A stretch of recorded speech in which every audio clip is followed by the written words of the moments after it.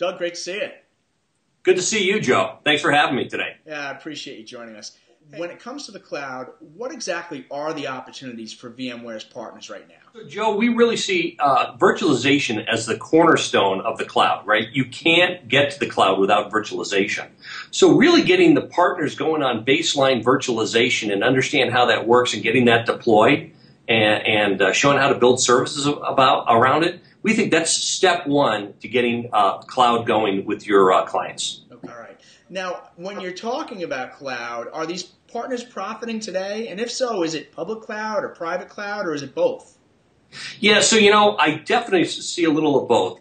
In the enterprise space today, it's really more the private cloud. So how do you virtualize the data center? That will eventually lead into some apps being moved to the private cloud. Mm-hmm. In SMB space, there is a little bit of SMB of people just moving immediately to the public cloud because SMBs don't necessarily have as hefty IT needs, and they can move, once you've made the decision to move to the cloud, it's a lot easier for the SMB. Okay.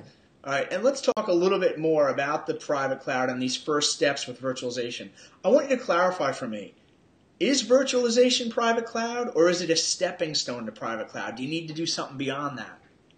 Yeah, so I think virtualization is the first step to the private cloud and really separating out your IT, your hardware infrastructure from your IT compute needs and really layering that out. I think that it really is the first step. Mm-hmm. So virtualization, that baseline virtualization that we see around file and print is kind of how people get going. But when they start virtualizing tier 1 and tier 2 apps, I think is when you see people really starting to look at moving into the private cloud and looking at IT as a service. Okay, and are there additional VMware tools for the cloud, or is it the base virtualization platform that we're talking about? Yeah, great question. Great question, Joe. So a lot of what you see is now the management tools really start coming into play.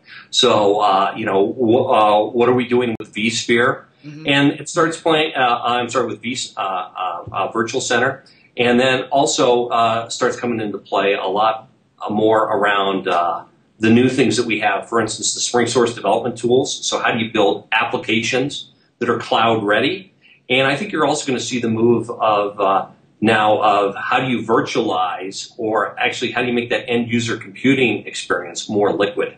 I just look at myself as a great example of that. Today I'm using a Mac, actually 2 Macs, an iPad, and an iPhone, and I can basically get access to my data from any of these devices. And that's ultimately where a lot of that leads, is the end user computing experience to being cloud aware.